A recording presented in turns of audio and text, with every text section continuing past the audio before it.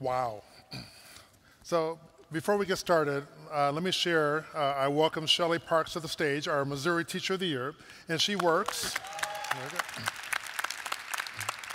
as an English teacher at Francis Howard North High School. So Shelly, thank you for joining us today and offering us your perspective.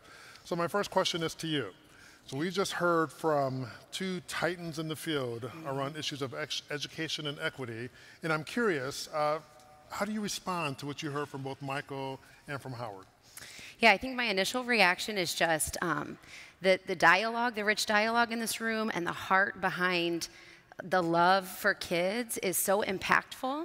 And my fear is that the things that people see who aren't in this room are the headlines, right? And so then as teachers, we feel deeply about those headlines that say American students are failing because teaching is so personal. And so I wish everybody was in the room to hear the additional facets of the dialogue. But thank you. And we heard a lot of dialogue today. We heard a lot of passion this morning and into this afternoon. And you've traveled across the state of Missouri. I have. And you've seen some of the evidence of some of the promising practices that were shared by both of our speakers. And I'm curious, what have you seen that gives you hope that we're on a path towards some success in the future?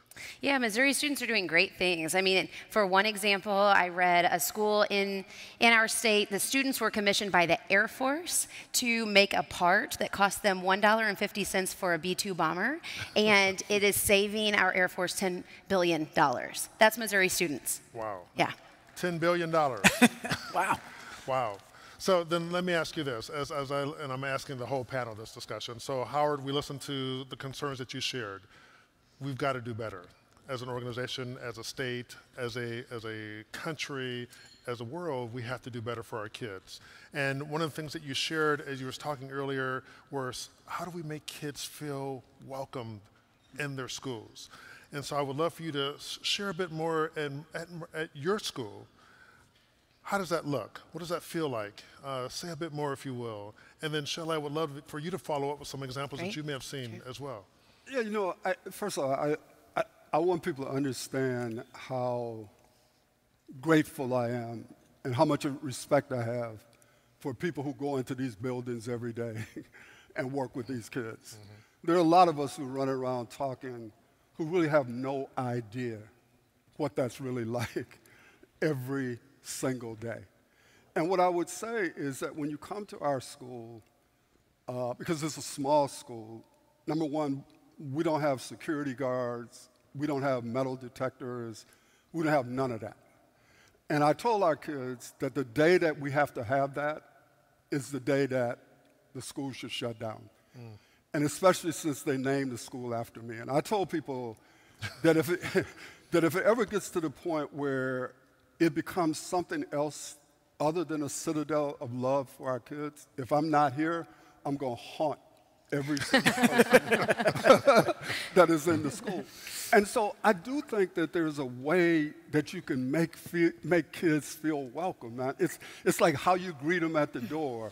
It's like knowing their names. It's like knowing their backstories. Yes. It's like taking 5 minutes to ask, why are you looking like that today? You know, like, what's going on with you? But you can only do that if you actually know the kids. Right. And you know that when they look a certain kind of way, there's something going on, right? But sometimes it's not giving them counseling. Sometimes it's just taking 5 minutes for them to say, you know what, my brother did this to me last night, and et cetera. So there are little things that we can do that I think help with that. I appreciate that. And Shelly, you've probably seen some examples of this. Yeah, I'd love to tell you about a story. So Dr. Hostetler is a principal at Francis Hall North, where I teach, and we have been talking about honoring dignity of students. And one of the activities that we did is to put up all students' pictures in a hallway of our high school. This was on a professional development day, and we went through as a staff, and we put a check mark if we knew the kid's name, and we put a dot if we knew their story. And then at the end of that, we saw students who didn't have check marks and didn't have dots, and we said, we've got to be intentional about reaching out to these kids. They deserve us to know their story. That's how you honor their dignity. Oh, that's powerful. That's powerful. And it's a specific data-informed process to let you know that you're connecting to all students. And I think what we heard implicit and explicit in some of your comments was the importance of parent engagement.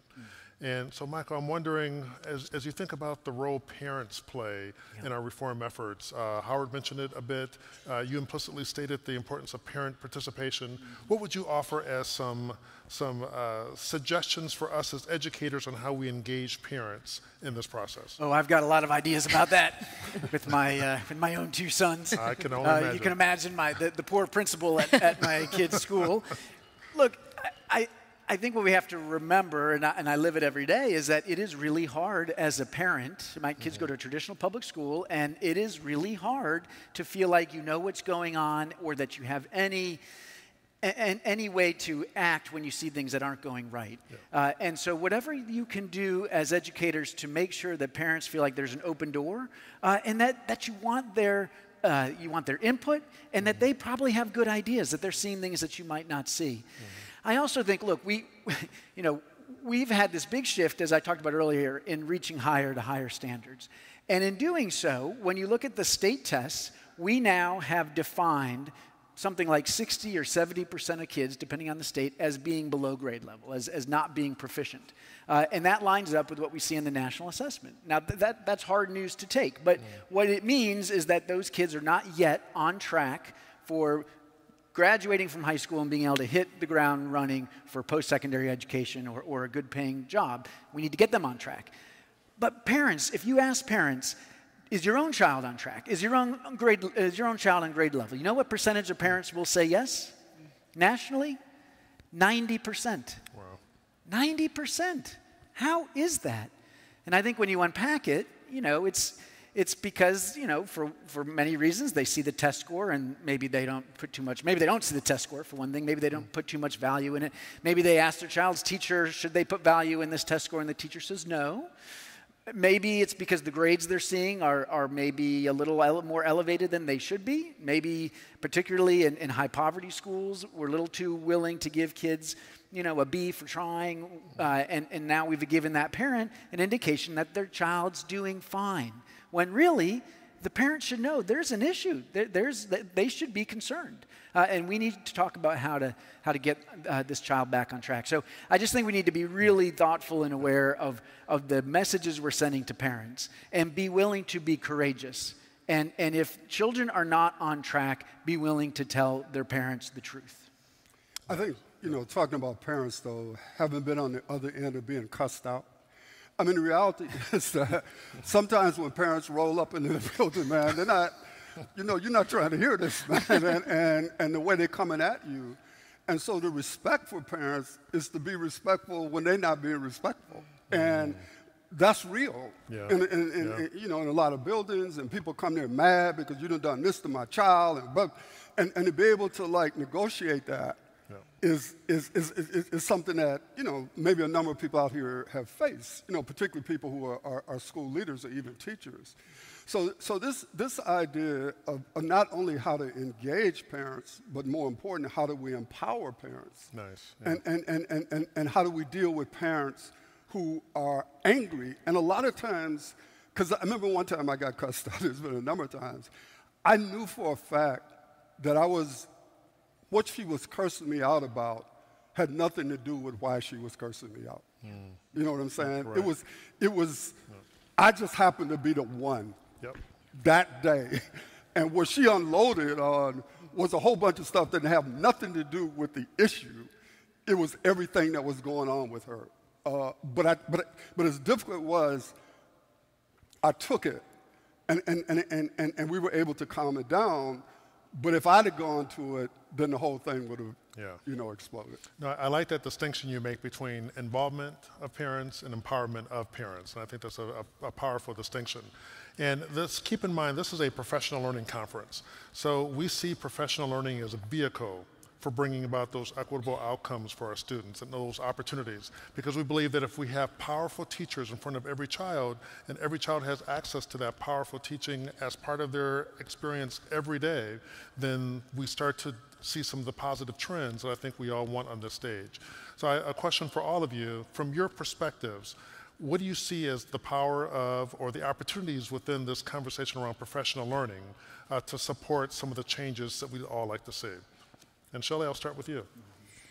Well, I just think teachers need to be encouraged and given opportunities to grow in leadership. A lot of times, I think that teachers, if you want to grow in leadership, it's about getting out of the classroom instead of growing while you stay in. And so I would like to see teacher leaderships at a systems level be able to help grow teachers who can stay in those classrooms and do the work with kids.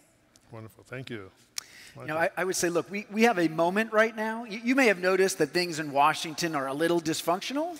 That ring a bell with anybody? A little bit. Okay. So, and that, look, that's happening in many states too, that our politics are pretty dysfunctional right now. The good news about that is that we are not in a mode where policymakers are coming up with brand new policies every other year, right? And suddenly, we have to respond to this move and that move. Things are fairly stable in a lot of places. That gives us an opportunity to finish what we started. And what we started was this shift to the higher standards. The work is around curriculum and around professional learning. It's that intersection.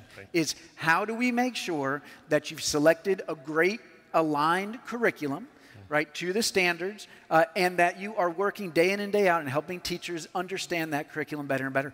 I think, and educators I respect think that if you do that right, you can throw the standards out the window. Okay, you don't need the standard on the board, standard 1475. You don't need to forget the standard. Focus on the curriculum. If you've picked a great curriculum and teach that curriculum with passion and with craft, and we're off and running. Thank you. You know, I tease a lot of our young teachers because they, all run around calling each other awesome. Hell, everybody ain't awesome. You know what I mean? Like, a lot of us are just like regular people, right? And so for me, the issue is how do you get awesome results with regular people? And so I think one of the ways of doing that is the time that you set aside for professional development. So at our school, every Wednesday afternoon is half day because we do professional development every Wednesday afternoon. Because when I was superintendent, I thought what we passed off as in-service was a hoax. This idea that you get teachers together twice a semester or some great principal decides we're going to have professional development on Friday afternoon. I mean, who comes up with this, man? So to me, like a part of if we're really going to do professional development is giving teachers consistent time every week to get better at their practice. Because if you don't do that, no other profession does professional development like schools. Because people know that that's stupid. You can't bring people together like once a semester. Or you can't send somebody to Utah, and the only way you know they went to Utah was you gotta take their class. And then when they come back, there ain't no time for them to tell you anything that they learned in Utah. And because whatever they learned in Utah, once they get back and deal with real kids, whatever they learn, there's a problem. And since ain't nobody there to correct that, they go back to doing what they knew, even though it didn't work. So at some point, if we believe people are professionals, we got to treat them like they're professionals and really give them the attention that they deserve. So as we come to the end of our time together, I'm going to ask you all to leave us with a final thought, something that connects to the message that you've shared or something else that you'd like us to leave this room thinking about as it relates to issues of equity and excellence for all of our students. I'll let you start, Howard, and we'll work our way down. No, I would just say that every single child that we can save is precious. Because not one of us in this room knows what saving that one child will mean to that child, his or her family, or to the world. Thank you. You can see why I didn't want to follow Howard today. Look, I talked a lot about the impact of the Great Recession and poverty. I just want to be clear that even though we know schools can't do it all, and that issues outside of schools have a big impact, the question we have to keep asking ourselves is, are schools doing all they can? Is my school doing all it can for the kids under our charge? And am I 100% certain that I've got the best curriculum, the most aligned materials, and that I'm providing the support that educators need? If the answers to those questions aren't yes, we've got some more work to do. Thank you. And Shelly. Missouri Commissioner Van Deven said yesterday that we can't have successful schools without successful teachers. And so I would urge people to spend time on recruitment and retention of teachers, because we've all seen the numbers and they're scary. And every one of our kids, research shows that if our kids are going to achieve, it's a successful, high-quality teacher in front of them. So I think we need to invest in teachers. Spend some more time with them. Thank you. Well, first of all, let me just say a couple things. One, I know we could talk for hours on this provocative conversation, so thank you all. And the other thing I want to say is I need to borrow both y'all's socks. I'm looking at these socks, and I'm thinking there's some real style over here. So we'll talk about that later. But please join me in thanking our speakers today. Thank you so much. Good job.